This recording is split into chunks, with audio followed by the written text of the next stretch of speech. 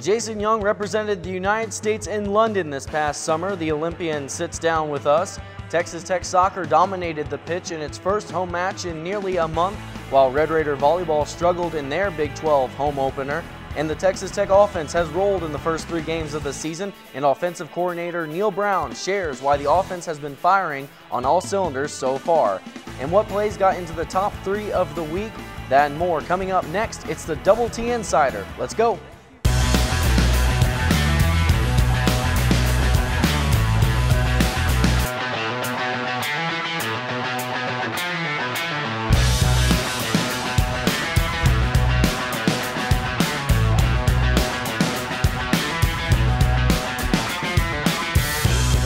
Shot there, and that one goes in. Texas Tech takes the 2-0 lead.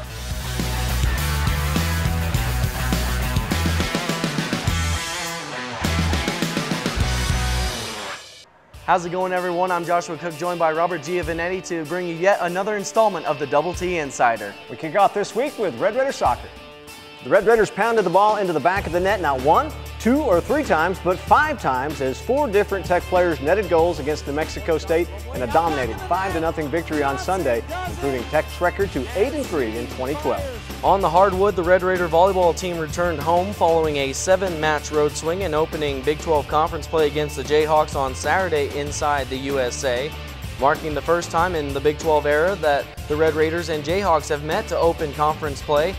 But it was all Kansas on Saturday as the Red Raiders fell 3-0, falling to 11-5 on the season. In other news, Texas Tech men's basketball head coach Billy Gillespie resigned late last week following multiple trips to the hospital and the Mayo Clinic to treat stress and high blood pressure. Gillespie lasted only 1 season at the helm of the Red Raider basketball program. Here's a statement from Texas Tech Athletic Director Kirby Hokut. Billy has decided to focus on his health, and we wish him a full recovery. We are proud of the young men that he has brought to this campus. Billy's decision allows him to concentrate on his well-being and allows us to turn our attention to preparations for the upcoming season. Associate head coach Chris Walker will continue to handle the day-to-day operations of the men's basketball program until an interim head coach for the 2012-2013 season is named. The Red Raider soccer team has experienced some success early in 2012 thanks to a number of standout players, including one freshman who's opened up some eyes not only in the Big 12, but around the country. Erica Taylor has more. A freshman forward from Highland Ranch, Colorado, number 12, Janine Becky. It's safe to say forward Janine Becky is a lethal weapon against opponents on the field for Red Raider soccer. She's been named Under Armour Invitational MVP, All-Tournament Team, and Big 12 Newcomer of the Week. Halfway through her freshman season, Becky is already making a name for herself. I think it's just been pure excitement. I think coming in here and making an impact like I wanted to has made the transition easier, but also made the season so much fun for me and I think for my teammates. Becky's athletic ability comes as no surprise for head coach Tom Stone. The 5'8" forward is loaded with speed, quick enough to keep any defender on their toes. She's just so fast, that's the thing you can't really prepare. I mean, you can prepare for it tactically. You can do some things to drop off and not give that room behind you. But at the same time, at some point, your player is matched up against her, and if Janine's faster, she's just faster. Speed kills, certainly in women's soccer. Becky leads Red Raider soccer in goals scored this season and is among the top 5 scorers in the Big 12 Conference. With already 7 goals in her career, she hasn't shied away from the challenge. Well, I mean, I've said it before, as a forward, my job's to score.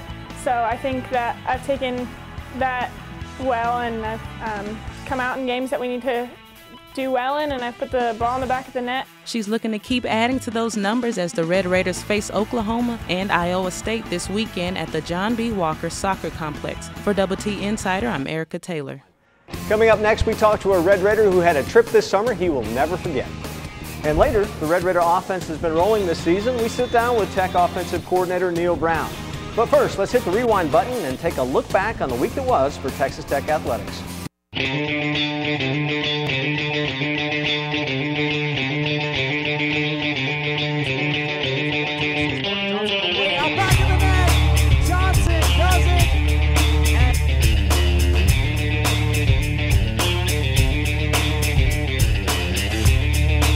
New Mexico State 5-0, most goals scored on the season for the Red Raiders in a single game.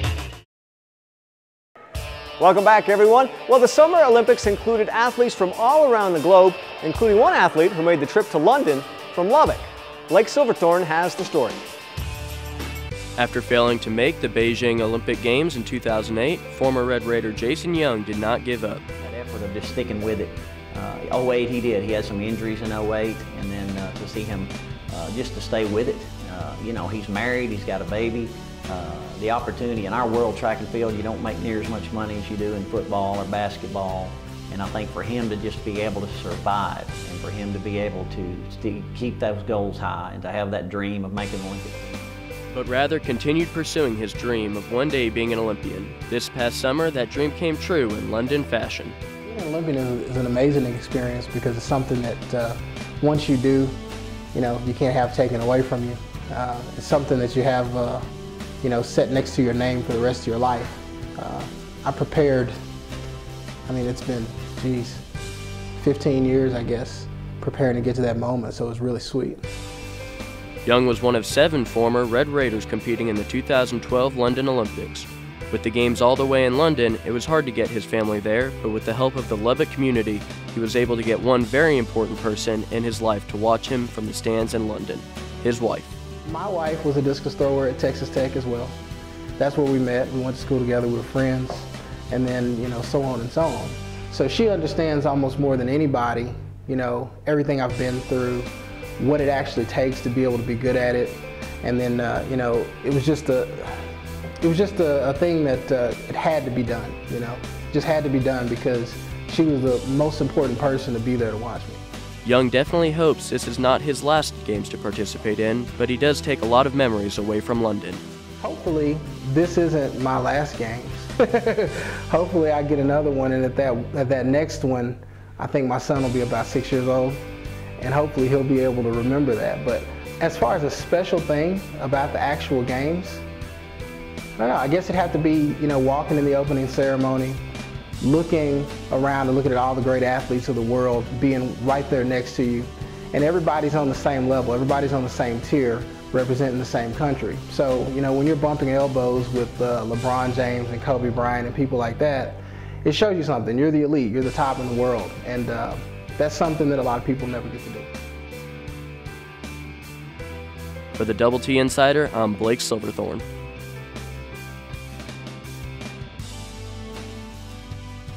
Come back, we sit down with the man behind the high-flying Red Raider offense. And don't go anywhere, the top plays of the week are coming up later.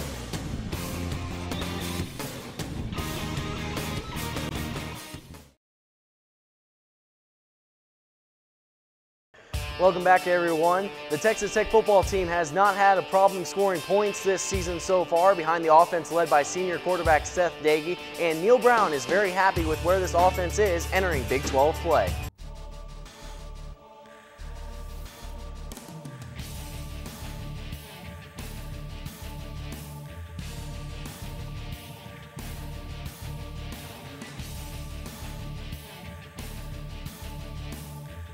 Yeah, we're off to a good start. You know, through 3 weeks, we're kind of where we needed to be, where we should be.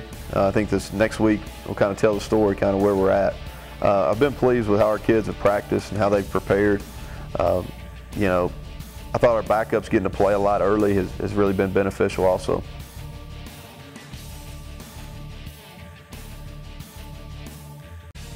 He's played at a really high level our last 2 ball games. He's just a lot more confident than he was last year, and it goes back to, I think, always from year 1 to year 2, regardless of what the age of the quarterback is. From year 1 to year 2, there's always tremendous growth. You know, he's not seeing new things. You know, he's more comfortable in the offense. He's more comfortable with his leadership position, his role on the team. And I think that all carries over into Saturdays, just feeling more confident, more comfortable with his surroundings.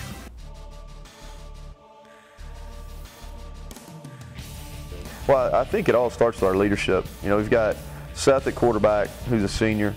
We've got 3 senior O-linemen up front that have really done a great job in a leadership role, and then Eric Stevens also. And then we've got several receivers with a lot of experience. You know, Alex Torres, Austin Zuzalik, guys like that. And I think what you're seeing is the benefits of leadership. You know, our younger guys. We're playing quite a few younger guys, but they've got good role models, good guys that are kind of leading the way, and that's making us more confident, and we're preparing better. You know, I think it all comes. A lot of that comes with age.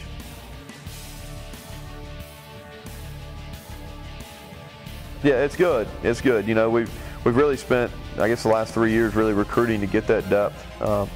We've got a lot of competition at those 4 spots, and what that's done is that competition. You know, they can't take a day off, because if they take a day off, if they don't practice very well, if they have something that happens off the field, then you know the next guy moves up, and there's not any noticeable difference. And that competition in practice has led, because you know, O-linemen and running backs and those type of guys, they always come to work every day. Receivers are a little bit up and down, but that hasn't been the case this year. We've had probably the most spirited, the most competitive practices that we've had since I've been here. And it's a luxury. It's a luxury because, like, Marcus Kennard missed last week. You know, we just moved another wide out in, he played. Eric Ward missed the second game, moved another guy in, he played. We had a couple of receivers that didn't play. Darren Moore, Javon Bell didn't play the first week. Hey, moved another guy up. So that's a really a good thing to have, because there's always going to be injuries when you're playing a 12-game season.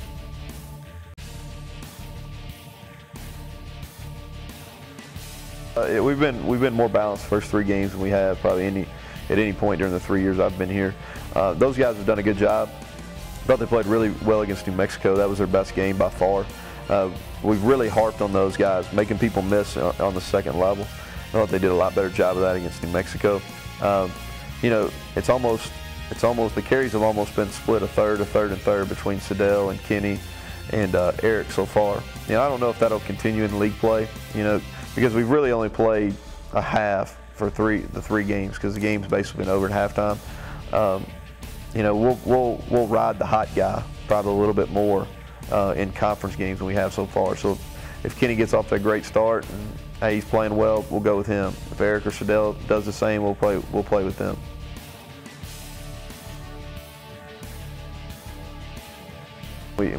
We used it to our advantage. We spent a lot of time on Iowa State last week, but we also, during the bye week, we spent a lot of time on ourselves, because we've got a lot of room to get better. You know, there's some things technique-wise and assignment-wise that we really needed to work on, and I thought we it done. We've got a good plan against Iowa State, and we need to go out and execute it.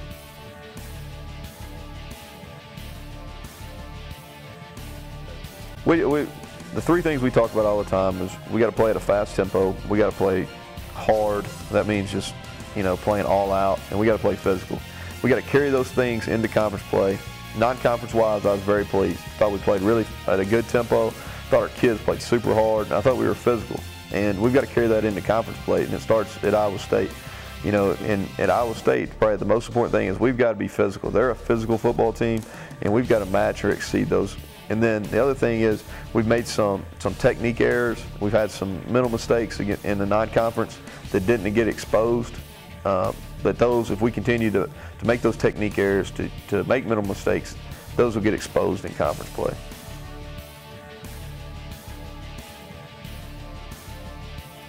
So I think we got the pieces. You know, I think the next few weeks will tell. You know, we get into conference play. The thing that I've been pleased with in our non-conference is they've taken care of business. You know, when they've taken the field, they've been ready to play 3 games in a row. And I think we got the pieces. We're talented enough at quarterback and running back and receiver. Our first group of O-linemen is definitely good enough. We're a little thin up there.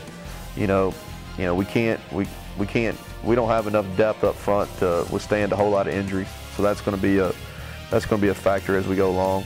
But skill-wise, we definitely have the pieces to be very good. You know, I think it's a little early to tell if we're there yet. I think, you know, we play Iowa State and then Oklahoma and West Virginia. You know, we're going to know pretty soon.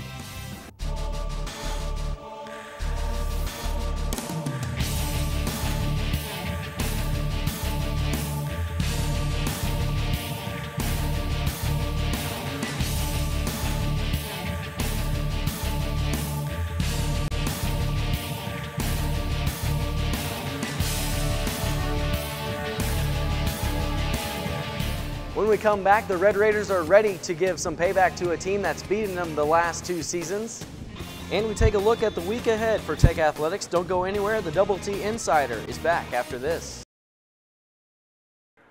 Welcome back, everyone. The Texas Tech football team was off last week, but the Red Raiders are now ready to hit the road to face Iowa State to open up Big 12 play. It'll be a challenge for us.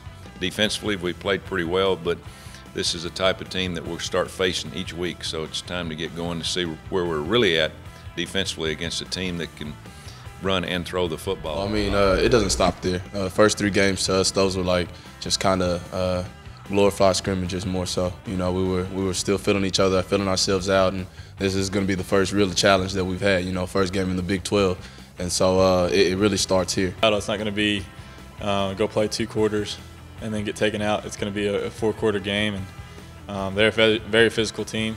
It's going to be loud. Not many people are going to be there cheering you on. So I mean, you just got to mentally and physically be ready to roll. They got to go on the road and play in a hostile environment and see, not trust those guys. You know, I think Raven Clark's played exceptionally well through three games. Alfredo's getting better. He and Bo are getting better every week. But it's definitely going to be their stiffest challenge. I mean, I don't think there's any question about that. As a defense, we feel like this will be the game that we really make a statement. You know, a lot of people feel like, well, some people felt like we made statements those last 3 games, but this game will really be the game that will make that statement. There'll be any excuses from anybody. You know, we've had a week off. We're healthy. They're healthy. I think the best team will win. I don't know whether we're to that point or not. With the show winding down, let's give you a preview of what's coming up for the Red Raiders this week. Red Raider Soccer continues its 4-match homestand as the Oklahoma Sooners roll into Lubbock on Friday to open the home portion of the Big 12 play for Texas Tech. First kick is set for 7 p.m. And on Sunday, Tech turns around and plays Iowa State at 1 p.m. at the John B. Walker Soccer Complex to close out the weekend. Texas Tech volleyball, after traveling to TCU on Wednesday, is back home on Saturday to face the nationally ranked Texas Longhorns. First serve set for 2 p.m. and you can hear live play-by-play on both of these matches on KTXT The Raider 88.1 FM. We're almost out of time on the show. With that, we bring you the top 3 plays of the week.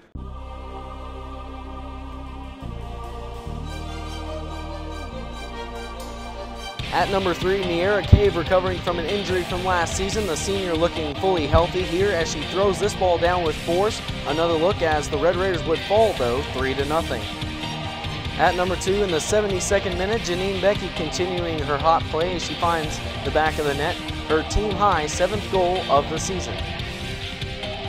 At number 1, Paige Strahan had herself a game on Sunday, as she would not score just once, but twice. Both goals coming in the first half. First career multi-goal performance, and the Red Raiders roll in this one, beating New Mexico State 5-0. Well, we're out of time, but thanks for watching. And be sure to tune in next week. Also, go like our Facebook page, search for Double T Insider, and never miss another episode. That does it for us. For Robert Giovannetti, I'm Joshua Cook. Have a great weekend, everyone.